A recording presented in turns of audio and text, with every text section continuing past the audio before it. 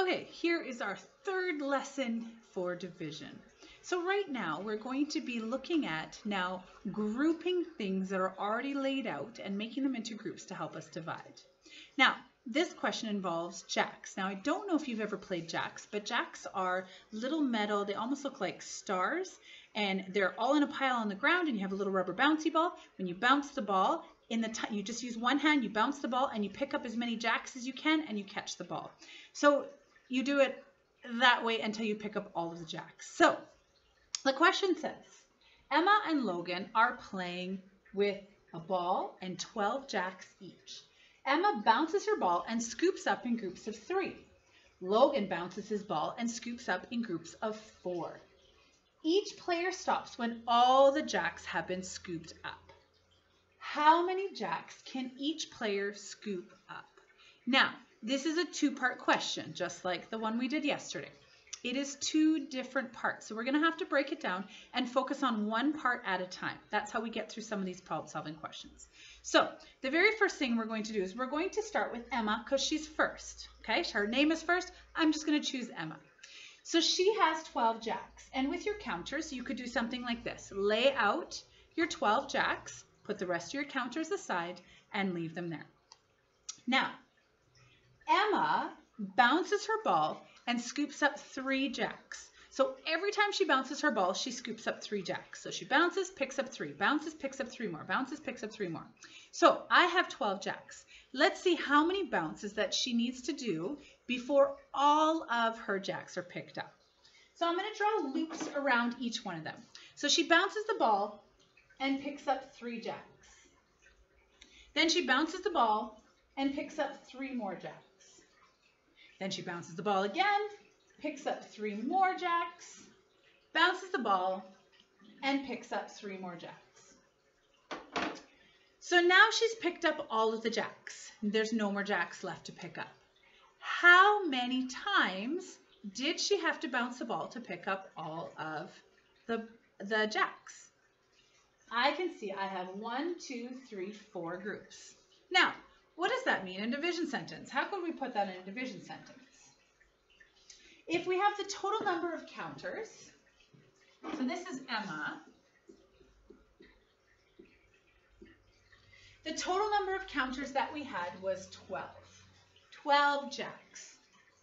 So I'm going to make my division sentence like this. I have 12 jacks, and they're shared out, or I made groups of 3.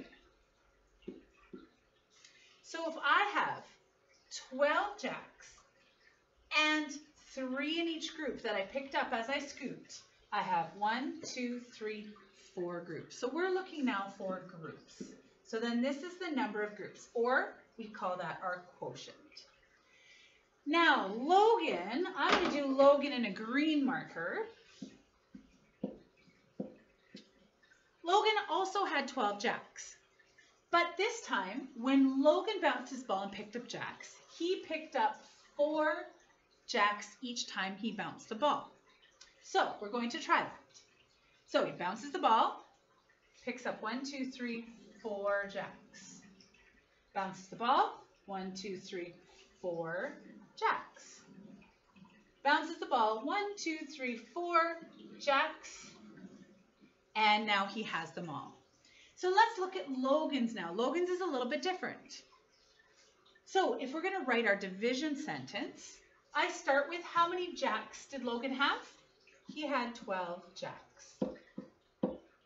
Now, the number of jacks in each group that he grabbed is 4. He had 4 each time he stopped to pick up. So how many times, how many groups did he have? How many times did he need to pick up? 1, 2, 3. Now, what we see here is some commutative property. Just like in multiplication, we know that 3 times 4 is 12, but so is 4 times 3. Look at what we have here. Emma's is 12 divided by 3 equals 4, and 12 divided by 4 equals 3. They are very similar, but then also different, and you can see how they're different. As you are going through these questions, these ones are a little bit different than sharing out equally.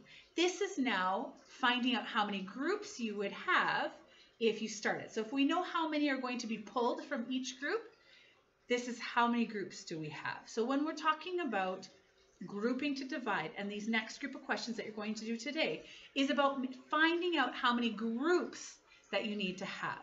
So yesterday and the day before, we were finding out how many in each group.